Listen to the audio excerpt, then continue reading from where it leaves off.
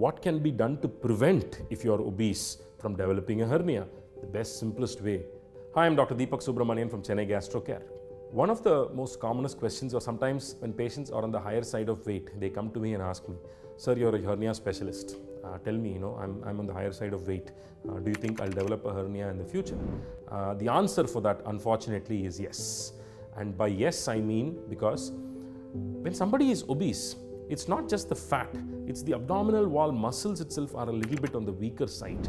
And the whole basis of a hernia is your abdomen muscles are core, or your core as you call as in exercise terms, should be really strong. If that is really strong, one does not develop a hernia. But if there is a weakness in that, there is a very high chance that one may develop a hernia somewhere during their lives.